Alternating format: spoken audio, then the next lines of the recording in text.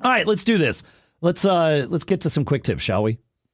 Indeed. Ben shares one. He says, my partner wanted to share her password to log into a particular service using my Mac, where I was logged into my user instead of hers. Instead of manually dictating or transcribing from her device with the stored password to mine, I thought, wait, we can use live text. I captured the text string using my iPhone camera, copied it, and then pasted it on my Mac. So easy. I like it. This is not flawless. I have tried this after I got Ben's email. I was like, this is amazing. And I was doing something last night, which we will talk about later in the show as well, that required copying something similar to a password the same way. And it turned, it was weird. It turned a lowercase o into a capital O. And there was something, and a G into a Q or vice versa.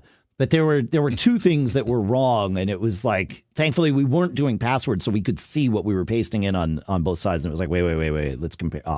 This is a problem. It was like, can you copy that and text it to me instead? Which is another way of doing it, slightly less secure because if you're using iMessage, it's end-to-end encrypted. But this is a good thing. It is worth trying. It just, it's not a flawless technology, but I love this idea. It's fantastic. So is good.